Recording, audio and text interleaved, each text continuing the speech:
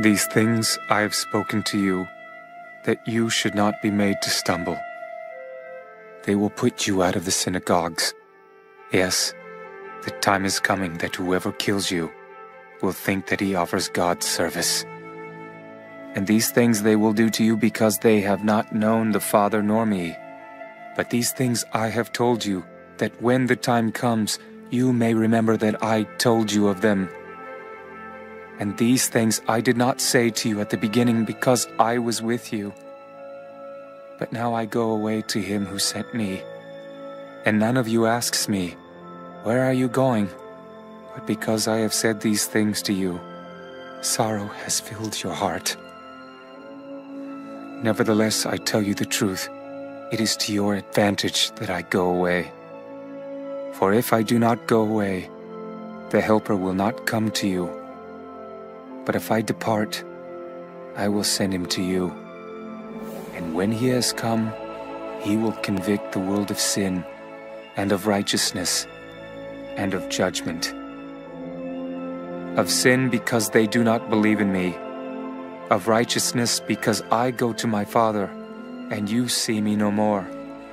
Of judgment because the ruler of this world is judged.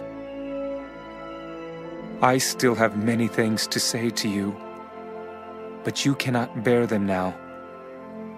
However, when He, the Spirit of truth, has come, He will guide you into all truth.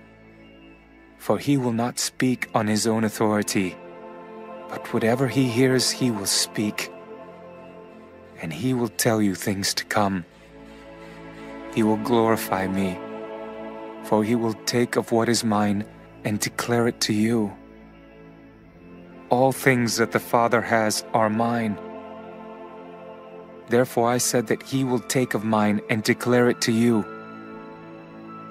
A little while, and you will not see me, and again a little while, and you will see me, because I go to the Father. Then some of his disciples said among themselves, "What is this that he says to us?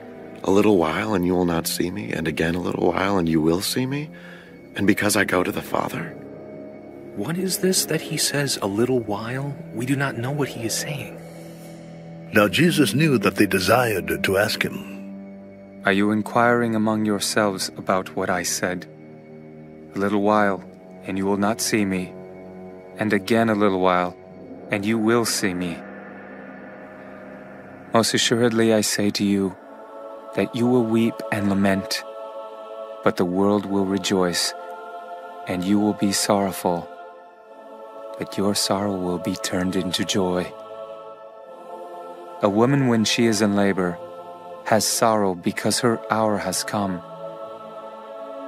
But as soon as she has given birth to the child, she no longer remembers the anguish, for joy that a human being has been born into the world. Therefore, you now have sorrow.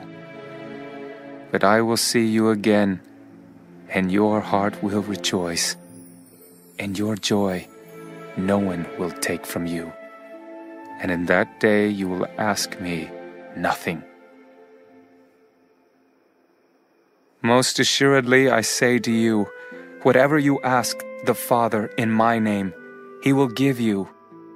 Until now you have asked nothing in my name. Ask, and you will receive, that your joy may be full. These things I have spoken to you in figurative language, but the time is coming when I will no longer speak to you in figurative language, but I will tell you plainly about the Father. In that day you will ask in my name. And I do not say to you that I shall pray the Father for you, for the Father Himself loves you, because you have loved me, and have believed that I came forth from God. I came forth from the Father, and have come into the world.